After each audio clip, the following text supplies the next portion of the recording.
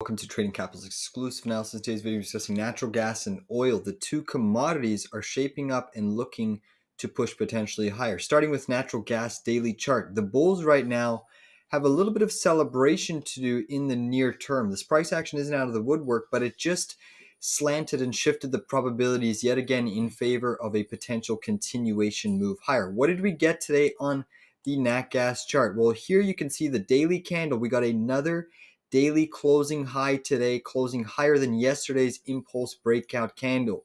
What's important about this type of candle formation is you actually had a pretty big sell-off right back to that 186.22 level that I've been distressing. It absolutely needs to hold.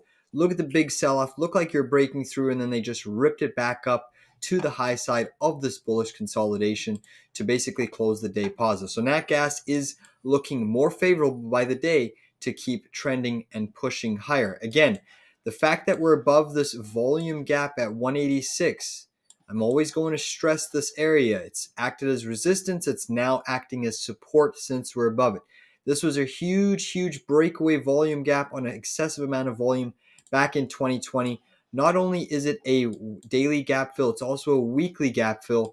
Then you also take it one step further and you look at it on the monthly chart. It's also a monthly gap fill. So if Nat Gas can close the month above that 186, it's looking like we have a potential bottom in place for the Nat Gas commodity. And this could start a bit of a super cycle rally in Nat Gas. It certainly is the most oversold commodity in the basket, and it's likely could play catch up.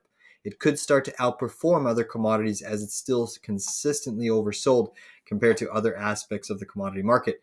Now, what we want to look at here, since we've gotten two daily confirmed closes above this 186 level, we now need to see Nat Gas close the week above this 186 level. If it can do that, that's looking bullish. And keep in mind, if Nat Gas closes in this vicinity or higher, it's going to be its highest weekly close really since you had this February breakdown candle. So it's quite a long time since Nat Gas is starting to shape up and potentially put in its highest weekly close. You also saw continuation strength in AR. AR was strong today despite the S&P, the Russell, and the Qs down.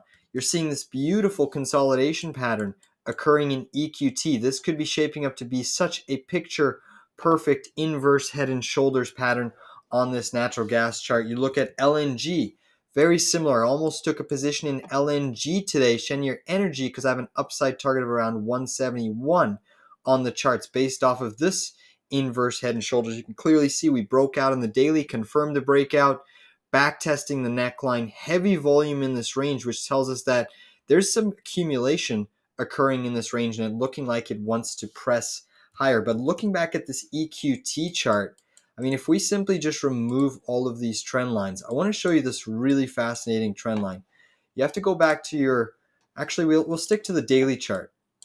But if you go back to your pivot all the way in March of 2020, your COVID low, and you drag your trend line all the way through this pivot zone here, this pivot, this pivot, this pivot, look at what EQT is now trading above and trying to consolidate bullishly above. So the fact that EQT never ever really confirmed the breakdown of this weekly trend line, you had a lot of fake breakdowns, and the fact that you're above it right now, this could be shaping up a monster, and I mean a monster bullish pattern. If this inverse head and shoulders on the weekly chart is to play out and you get a trigger of this neckline here, this could be an absolute monster trade as we head into the later half of this year. We're talking about a potential outsized rally of roughly putting EQT all the way up to 63.69, almost a double in price from where it currently is trading. So a monster potential rally is unfolding in some of these resource stocks. Full disclosure, I did take a position today in Nat Gas via some call options. I also started taking some calls in potentially some other resource stocks as well. So I am starting to now accumulate and build in a position on the long side of Nat Gas as long as we stay above this 186 level.